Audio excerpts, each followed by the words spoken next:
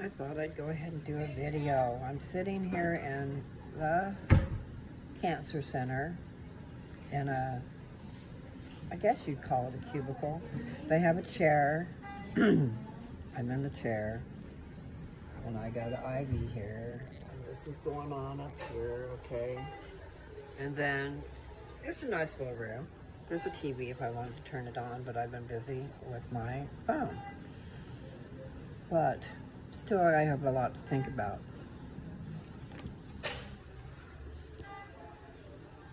It's wonderful they have these options. Just not sure what I should do.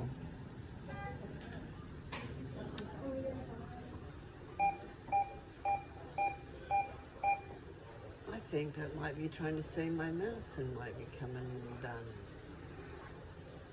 Anyway, I didn't think of it earlier, okay?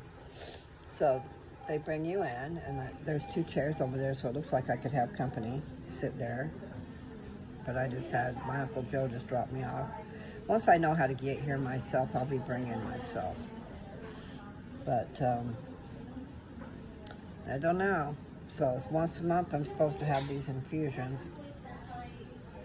And I thought I was told about a year. But maybe there's more to it than that.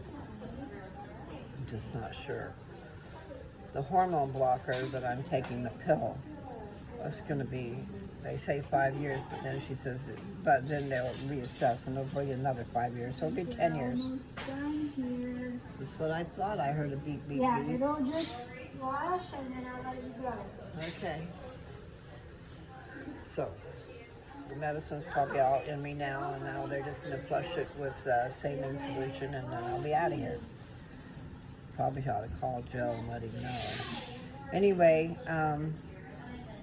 you guys have a great day. I just thought I'd check in and let you know what's happening with Blue. Okay, so today was infusion day, and it's all about building up my bones.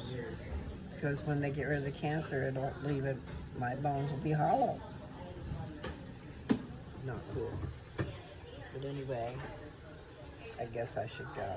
You guys have a great one, okay? I wonder what she said is working now. Hope the way it was working for me. Anyway, have a great day.